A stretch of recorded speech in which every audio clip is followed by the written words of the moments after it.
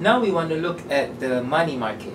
Okay, since we have discussed the relationship between interest rate and total demand for money, so we know that the total demand for money is a function of two variables, income and interest rate. So if we specifically look at the relationship between total demand for money and interest rate, we know that the total demand for money is downward sloping. Okay, so if interest rate goes up by 1 unit, the demand for money will go down by C2. Okay, negative relationship. So in the money market, we can draw the demand for money, which is a downward sloping because R is negative. However, since the demand for money is a function of both income and interest rate, in this framework, we are only measuring the relationship between money and interest rate. So this demand for money curve is unique. Okay, it is only for this specific level of income, Y0. Okay, so basically we will have to draw different demand for money for different level of income. Okay, if income goes up, we know that, if income goes up, then that will shift the demand curve for money up. Okay, why? Because Y is positive. Okay, Y has a positive influence on the demand for money.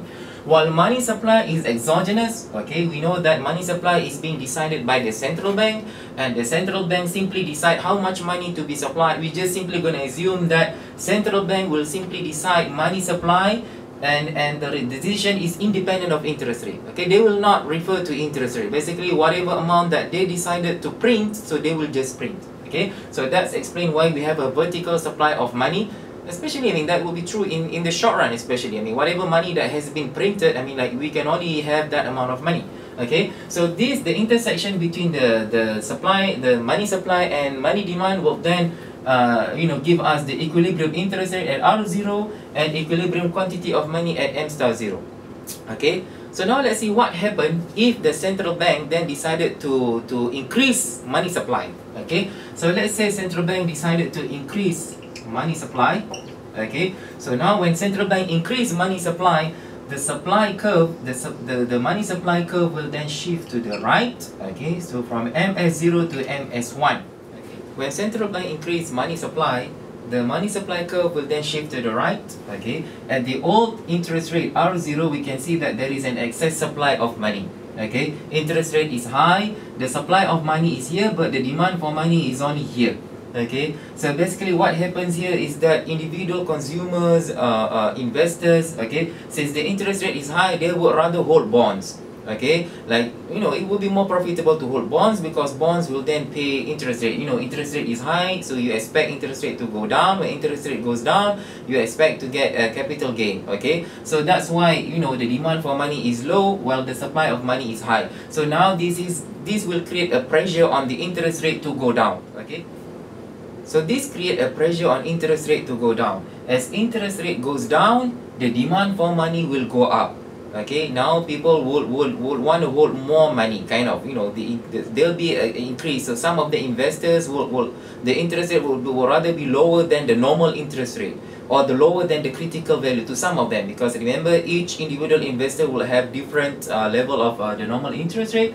So as interest rate goes down, demand for money will go up. So this adjustment will go on and on until the interest rate goes down to R1. Okay, the new intersection between money demand and money supply. So the demand for money now will go up. Okay, as we move to the right, more and more money being demanded. So we have a new equilibrium at R1 and M1 star. Lower interest rate, more money equilibrium.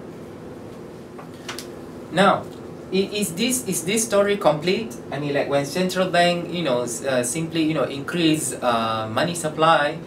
So all these thing adjustment takes place. So investment, the demand for money will go down. So we have a new intersection, new equilibrium with a lower interest rate and greater quantity of money. So is this story complete? No. Okay, why? Because we know that from our previous discussion, when we look at all these links, okay, so we know that now from this story, we know that interest rate has gone down. Okay, when interest rate goes down, output will then have to change, right? Like when interest rate goes down, investment will go up. Okay, one of the components, okay, of aggregate demand, investment will then go up. Okay, so lower interest rate, okay, will then translate into higher income.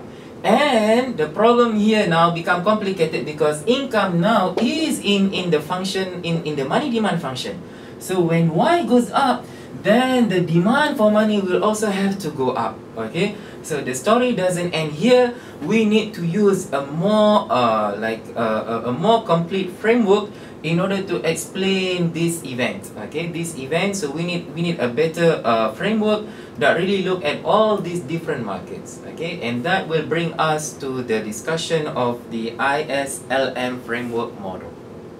The ISLM model framework, okay, will be discussed, I don't know, maybe in the class or maybe in another video. Okay, so thanks for watching. I hope you understand all the concepts, the analysis that we did. If you have any questions, you can simply either post in iTalim or send me an email. Okay, that's all. Thank you. Assalamualaikum warahmatullahi wabarakatuh.